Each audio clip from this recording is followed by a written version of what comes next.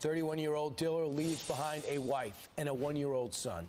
Now Frank Diller, Tunnel to Towers, are teaming up with Barstool Sports CEO Dave Portnoy to take care of the fallen the officer's family. They were just married 3 years ago. Welcome to both of you guys. Frank, great to see you. I understand you reached out already. Yes, I spoke to Officer Diller's widow, Stephanie, and I let her know that the country is praying for her. New York most certainly is praying for her, and that the Tunnel to Towers Foundation is going to be there for her, and that she's not going to have to ever worry about her mortgage again, and that we're going to make sure that we pay it off. I have so many people that have reached out to us to help in this cause. You know, so many of your viewers help us all the time. You still need help. We always need help because there's so many others. You know, there's a 40% increase in police officers killed this year alone.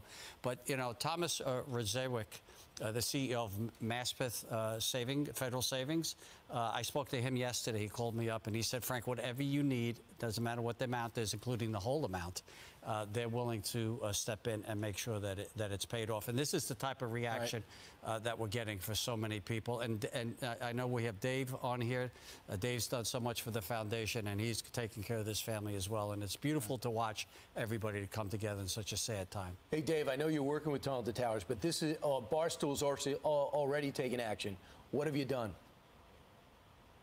Yeah, so we put T-shirts on sale. I mean, Barstool has a long history trying to support the police in causes like this. So we raised $1.5 million in about 24, 48 hours. I as well spoke with Stephanie. They're going through so much, but just let her know that we'll be there to support exactly like Frank did. It's a cause that resonates with a lot of people. So decent amount of money, and it's almost, I'm sure, the same as Frank. When you talk money and mortgages, it's a necessity, but it's hollow. I mean, that really doesn't, you know, that doesn't fill the gap of what just happened, but we will be there financially. But the one thing is, when everything quiets down next week, you look around, the bills still come in. It's still reality. And you have a 1-year-old that has immediate needs, and I know there's a GoFundMe page for all the baby needs on top of that. Frank and Dave, you want to chime in? This is a family of police officers. No, the whole family served. It's incredible. Stephanie's brother, the widow's brother, you just saw him speaking. He choked me up when he was talking about it. He said he's going to live a better life because of the sacrifice that his brother-in-law made. And, you know, I think that's what people have to do when they see somebody that has given their life. To honor them, to do the right thing, let us all live a better and cleaner life and do good for others, and especially for first responders that pay the ultimate sacrifices. Dave, they always tell us there's no routine traffic stop. And you hear it and you agree with it, but now you really see it. He just walked up on a car that was sitting in the bus lane, thought there was something up to it, and the guy resists, then he's got a gun, and his life is over. It really hits home on how dangerous this job is, more today than ever.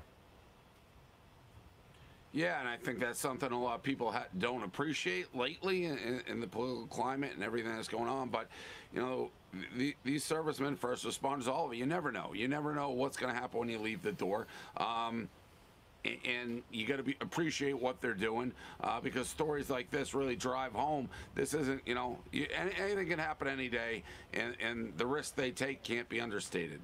Especially, you don't make $1 million working for the NYPD, or if you're a police officer, you have a calling. Guys, thanks so much. You got 1.5. I'm sure that number's going to go up. I'm sure your numbers will go up for, sadly, we're going to need it again for other police officers and other men and women who serve. To help out, go to t2t.org right now, or go to store.barstool-sports.com to contribute to the Diller family, and it's going to be happening all week long. The funeral is actually going to be on Saturday, and it'll be a 2-day wake beginning this afternoon. Thank you, Frank. Thank you, Dave. Great to see you. Thank you.